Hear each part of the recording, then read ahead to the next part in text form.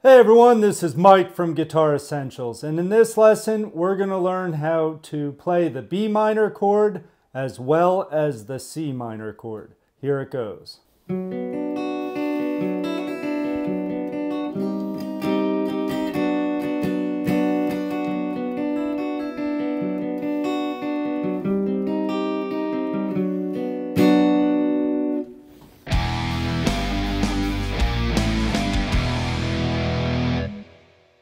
Alright, so let's get started. In this lesson, we're going to first start with the B minor chord, and then we're going to segue that into the C minor chord and see that it's pretty much the same exact thing. So with the B minor chord, the notes from root, third, and fifth are B, D, and F sharp. Alright, so B is your root, D is your third, F sharp is your fifth. And we won't get so much into the theory, we just want to learn how to play this chord and go from there. So the first way I'm going to show you is a 4-string B minor chord. And here's how it goes.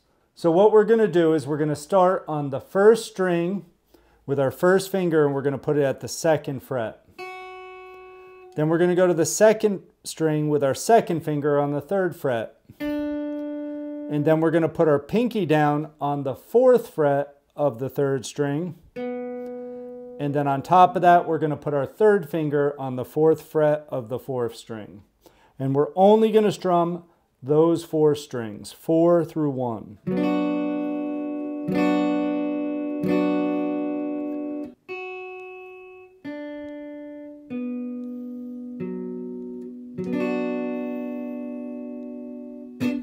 So that's the first way I'm going to show you how to play a B minor chord. Later on in the video, I'll show you an easier way if that's a little bit too tough. Now, the second way, if that's easy enough for you, you can try the bar chord. Now, bar chords are a little bit difficult. So what we're going to do is we're going to take that same chord shape. Now take off your first finger and bar 5 strings from the 5th string to the 1st string. Now we can incorporate 5 of the strings, strumming 5 to 1. Now the tension on the first finger only needs to be on the 5th string and the 1st string. And I'm going to show you close up what I mean by that the finger doesn't have to be fully flat, because on the 4th, 3rd, and 2nd string, these fingers are negating anything that the first finger does. But we need the B note on the 5th string and the F sharp note on the 1st string to ring. So my finger is almost like a C, and I'm not flat like that. I'm on the left side of my finger. That will help. And I'm kind of curving it like a C so that I get the 5th string and the 1st string. Now listen to these strings. They're muted. Doesn't matter because we fill them in with these fingers. With that, we have the least amount of tension on our fingers.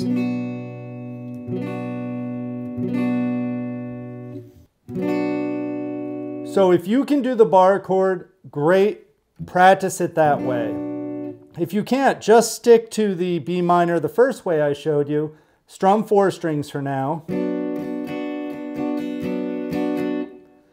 Work with that for a while, and then eventually you could add your first finger in. All right, and then the simplest way I would say to play a B minor is just use 3 fingers on the 1st, 2nd, and 3rd strings. And we're going to lay it out like this.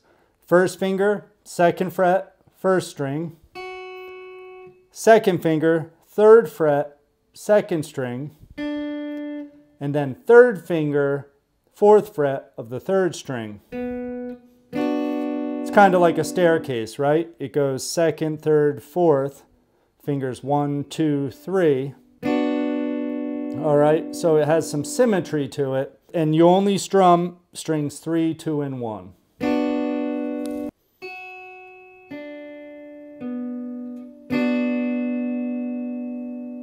Now I'm going to show you one more way that you can play a B minor, which is basically a precursor to your bar chord.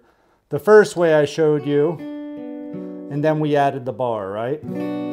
Well, now what we're going to do is we're going to keep all those fingers down, take off your first finger, and put it on its tip or maybe a 45-degree angle on the 2nd fret of the 5th string.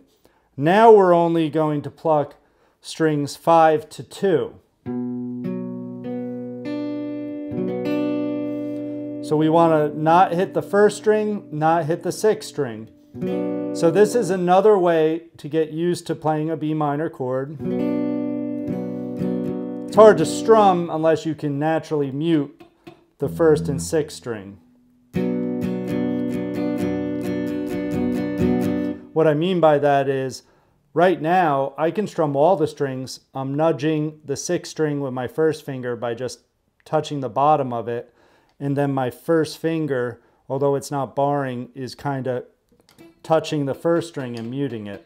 And that's kind of an advanced technique, so I wouldn't worry so much about that. I would be more concerned about strumming the right strings, 5 to 2, in the right hand and just being a little more accurate in the right hand.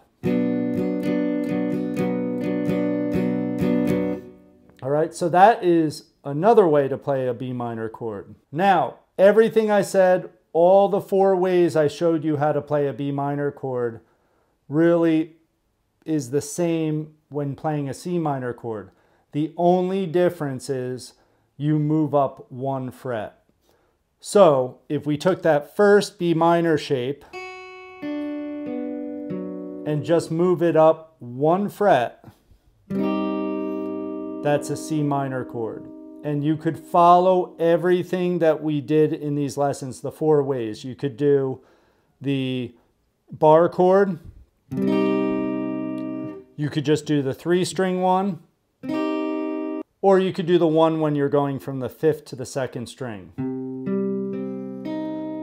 But it's really the exact same thing, just moved up 1 fret. All right, we don't use open strings here. I'm not going to show you the open string C minor chord. I'll show you a little bit, but not how to play it. You could do it that way, but that's actually very tricky. So I wouldn't worry about that. I would just learn your B minor. Know that if you move up 1 fret, you're now playing a C minor. Hope you enjoyed this lesson. Stay tuned for more lessons. Please like and subscribe, and we'll see you in the next lesson.